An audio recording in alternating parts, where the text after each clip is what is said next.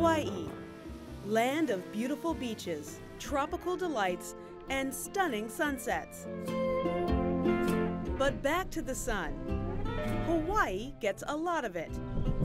On the island of Kauai, they have found a way to use solar power at night.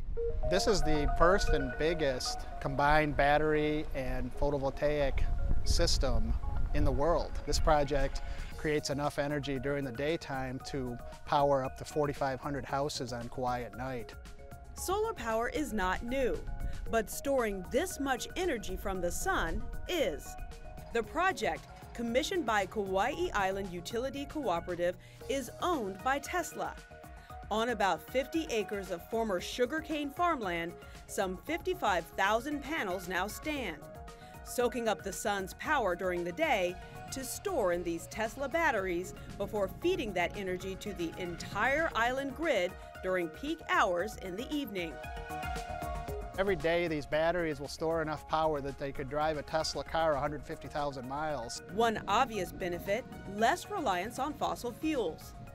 The price of gas and oil can fluctuate, but the cost of this system will remain stable for the term of the utility's 20-year contract with Tesla. It's expensive to get fossil fuels here. It is very expensive. We're saving 10 million gallons of fossil fuel a year with these projects. This project alone will displace about 1.3 million gallons of diesel. I think this is the grid of the future. From a reliability standpoint, it's adding a lot of value at no additional cost. Solar and the batteries, is that enough to power the island on its own all the time? We still need to run some conventional generation, but hopefully with the other projects coming on, it'll just lower the amount.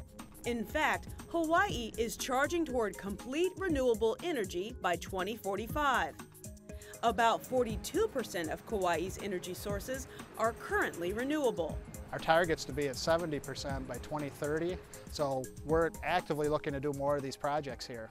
The batteries aren't Tesla's only green solution on the solar farm. The company also employs some rather unique renewable resources. The grass that's growing here between the solar panels and under it, it can get to be about 10 feet tall. But Tesla has come up with a very eco way to handle it: sheep. They plan to bring in sheep like these used on another Kauai solar farm to graze, keeping the grass nice and low. So as long as the sun keeps shining, Kauai will keep putting one of Hawaii's best assets to work.